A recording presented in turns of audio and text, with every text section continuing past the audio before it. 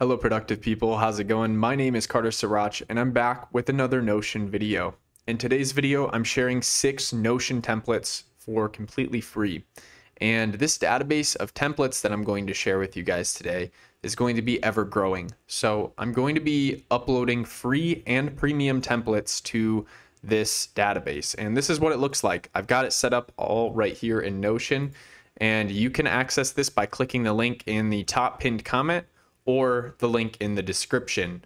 Once you get over to this page, you can see all of my free templates and all of my premium templates that I'm giving away. So just for the free templates today, I'm going to be showcasing the 6 templates that we already have in here. And as I said, we're going to be adding to this list. So if you're watching this video when it first comes out, there might only be 6 in here, but if you come back in the future, there might be 20 free templates by the time you come back. So let's, without further ado, just dive into some of these templates and I'll show you guys what they're all about. I just wanted to put this video out there as a free resource because pretty soon here we're going to be launching our premium templates, and I didn't want to leave y'all hanging with completely premium templates, so I thought I'd sprinkle in a few free templates that can help you get started with Notion. So let's look at a few of these. We've got the 7 beginner Notion shortcuts, and this one's a bit of a guide. So if I click into this and then I hit open as page, I can hit duplicate up here in the right corner and add this to my Notion workspace. Once you get into here, you can click on these different pages and you can read the shortcuts that I think are most important to know in Notion, especially if you're just getting started. So these are really just some pretty simple shortcuts. You can find this information elsewhere, but these are the 7 that I think are most important. And I just talk a little bit about those throughout this guide slash template here. The next template that I wanted to share is fantastic flashcards. Now, this is actually a component that I use within one of my premium templates that I've created recently, which is the student dashboard. So the student dashboard has a ton of different features to it, right? It has assignment tracking, class tracking, professors, flashcards, and notes. And in this free template, Fantastic Flashcards, I give you guys access to the same flashcards that I use in that student dashboard. So as you can see, this is how the flashcards work. You can add to this database right here. And again, if you open as page, you can duplicate this and create an editable version of this flashcards database. But these are the flashcards that I have in here right now, and you can sort them by whatever topic you want using this switcher here.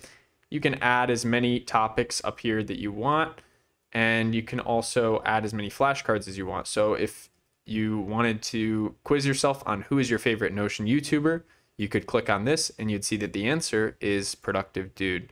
So that's pretty cool. How can I learn Notion faster? Click on it, get the answer by watching Productive Dude.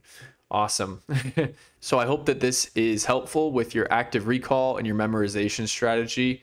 And it's built right into Notion. So definitely add this one to your workspace. I think it'll help you out a ton. All right, moving on to the third free template, we have projects and tasks. So this one here is one of my favorite free templates that I offer. And this allows you to check off these different tasks, add different tasks in here, and also see your progress related to those tasks within a project. So as you can see here, project 2 is at 66%. And if I go over to project 2, you'll notice that I have 2 tasks out of that checked off. This third one here isn't checked off yet, so that's why we are at 66%.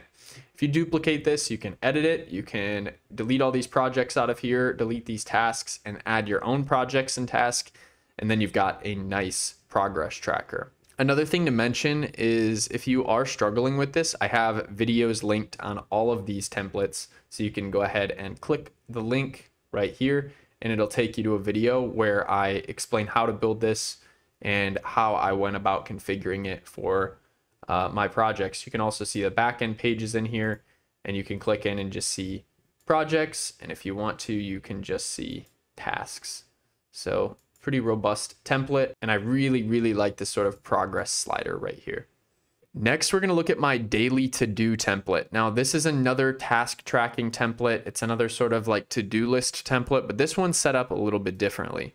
So in this example here, we are actually just using this nice list on the left side here. And if we need to create a new list, we can hit add a new day. And then once you're done with that, you will simply drag it into the days over here. So we've got day 1, but you could have as many days in here as you want. And you could track how much you got done on these specific tasks on that day. For instance, April 2nd here, we got 71% done. If I open up the day, you'll see that we missed a couple tasks, but we got some of these done. So 5 completed out of 7, and that gives us our 71%. This also serves as a mood tracker, so that's pretty neat. And if you want to learn more about this particular task tracker and daily tracking system, check out this video right here. Again, you can access this entire public template library in the link below. The next template that I have up for grabs in this template pack is a custom divider template. And this is actually more of a guide, if you will.